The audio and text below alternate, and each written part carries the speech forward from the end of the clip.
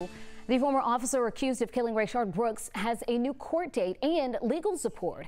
Garrett Rolfe's bond hearing was set for June 30th. That's Tuesday. And today, the Law Enforcement Legal Defense Fund announced it is going to support him when it comes to legal fees. Caitlin Ross spoke with the group's president about the decision. The Law Enforcement Legal Defense Fund just announced they'll pay all the costs associated with defending former Atlanta police officer Garrett Rolfe in the murder case.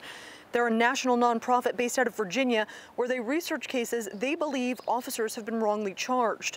They've been involved in high-profile cases in Baltimore and New Jersey. The president of the nonprofit talked to 11 Alive today and said what happened to Mr. Brooks was a tragedy, but he does not believe it was murder.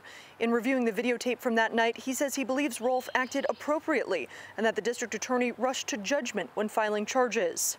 It's very, very important, no matter what anyone's perspective on policing or where policing is in this day and age, to understand that you really have to actually investigate what happened with all available evidence before you can make a decision about whether it's warranted to take that kind of disciplinary action or whether it's warranted to pursue criminal charges. When you cut out the investigative step, you're really setting the bar in a place where, unfortunately, I think down the road we're going to see a lot of acquittals. And there's going to be a lot of unhappy and disappointed people who thought that the fact that these officers were charged meant that they were actually guilty.